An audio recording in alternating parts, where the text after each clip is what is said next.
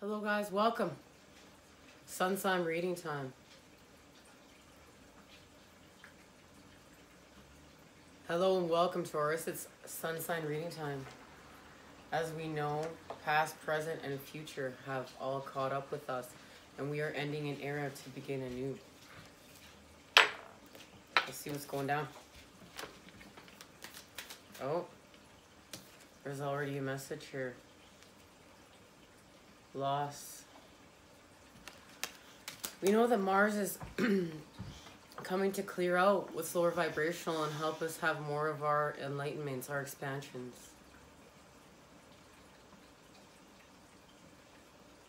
You're feeling disconnected because you feel disconnected to your passions, and that's not allowing you to let go and connect. But the cosmos are here. The moon is here with the gift of your passions back. The gift of your passions is back. The way. And it's come out reversed. And either way, it's trust or pray. This is just your way. This is your way to letting go, to your third eye activation, back to your passions, back to the light. But it's through the darkness. You're creating through the darkness, through the loss and sorrow. But you're going home. Withdraw. And of course you're going to feel withdrawn after the loss and the sorrow. We know you're trusting, you're praying, you're making your way.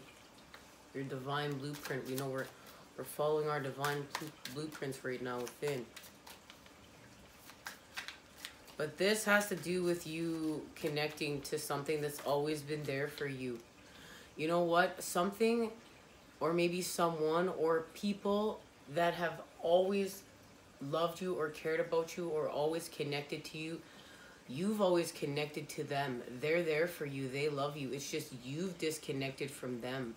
You've withdrawn from them, and you might not even see that you've withdrawn from them, and you may be like, yo, why am I so disconnected from everybody? But it's actually because you've actually disconnected from everyone, from your actions, from what you're feeling within your loss. And you may be not even being able to find your own way right now.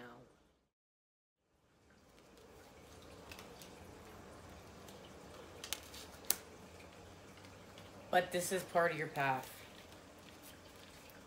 Because you're moving away from stagnation. The gift is here. The gift of your passions. Thanks to the 3 moons. Ooh. And as I say that, look at that. Enthusiastic. And there is the gift of your passions. And you're creating with life force energy. And you're expanding here.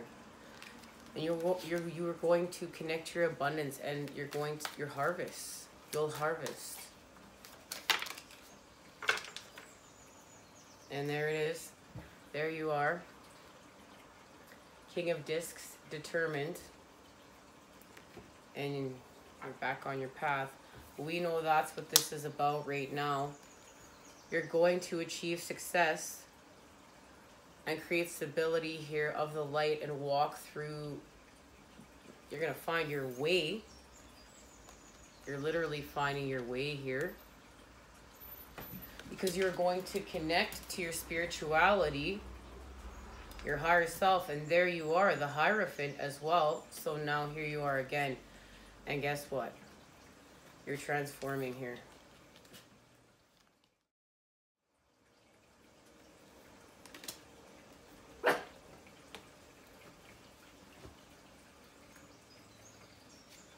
And now look, we have Fortune. And then 10 of Cups. You're back in flow. You're singing your song. You're singing your authentic song. You've activated your divine blueprint within. You followed your path. There's the gift of your passions. And there's your 10 of Cups. Woo! I love it. You're going home. All right. See what's being activated.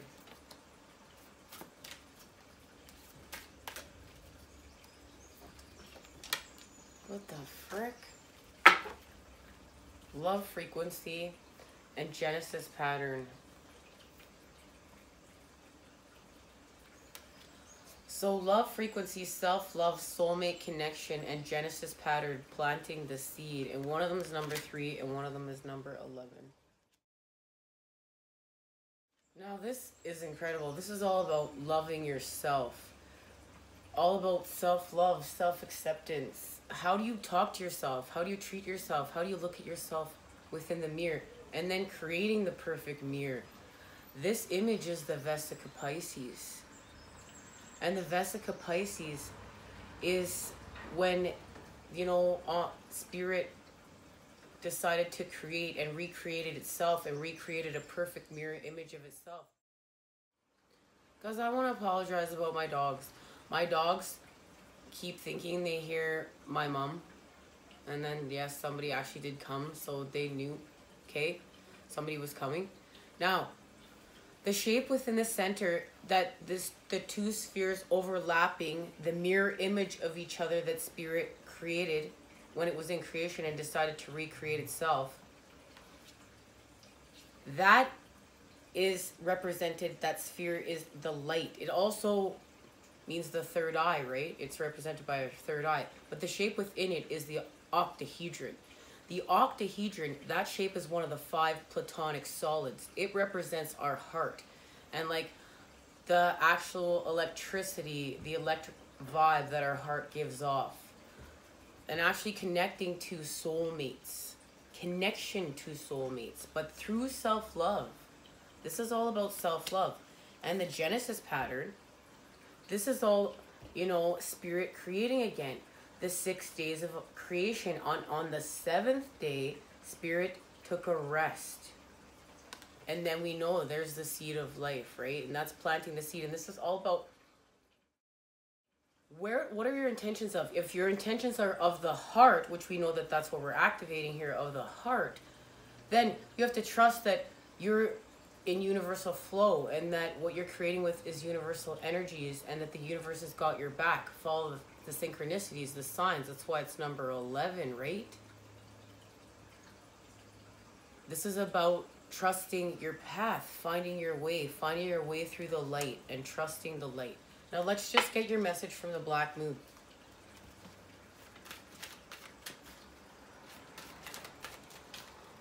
What is your message from the Black Moon? There it is. Uranus, Genesis, and there you go. Now, Uranus, it symbolizes the one who doesn't really need a partner, but is a soulmate to everyone. And I really think that that is a message all in itself. Be a soulmate to yourself first, because that's what you're creating. You're creating a mirror of yourself. So you need to be a soulmate if that's what you're trying, if you're looking for love here in your prosperity of your 10 of Cups. But this card is also about genius. Creating with your genius. But it is the Tower card. This card is connected to the Tower in the tarot. It is about more enlightenment. It's also connected to humanitarian energy, breaking the rules and establish structures to create what's new. Through genius, through innovation, through technology. And that's where we're going. Advancing ourselves for the greater good. I want to thank you for joining me here. I'll see you again soon. Take care.